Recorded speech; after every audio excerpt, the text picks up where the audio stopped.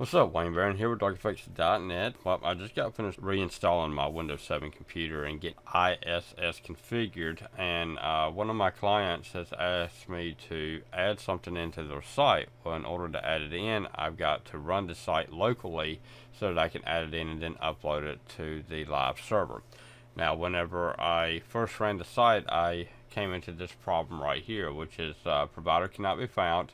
It may not be properly installed. But what it is that Windows 7, well, actually I think it started with Windows Vista all the way up. You have to install the let's bring it up.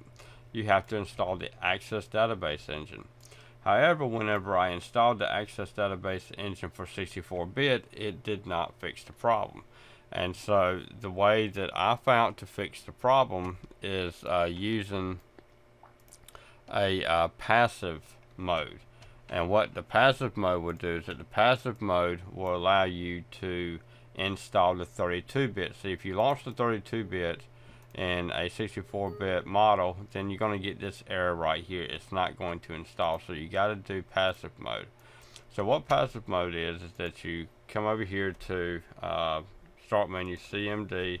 I'm not really sure if it'll run without administrative privileges, but we're going to run it with administrative privileges just to make sure that it actually runs properly. So what we want to do is that we want to navigate to this area, and then we want to grab a hold of this file right here. So what we're going to do is that we're going to go D : to get into our D drive, and then we're going to CD into Office, and then we're going to CD into drivers. And now we're going to grab a hold of this Access Database Engine. Then we're going to do a / and then we're going to do passive. And this right here is going to override the error that we received for trying to run 32-bit inside of 64-bit. And there we go. Okay, so now it is installed, and whenever we come over here and we right click, now we're going to get a hold of another error instead of that error. Alright, Wayne Barron here with DrFix.net inside of Windows 7 IIS and running Access Database inside of your websites. Alright, y'all have a good one now. Bye bye.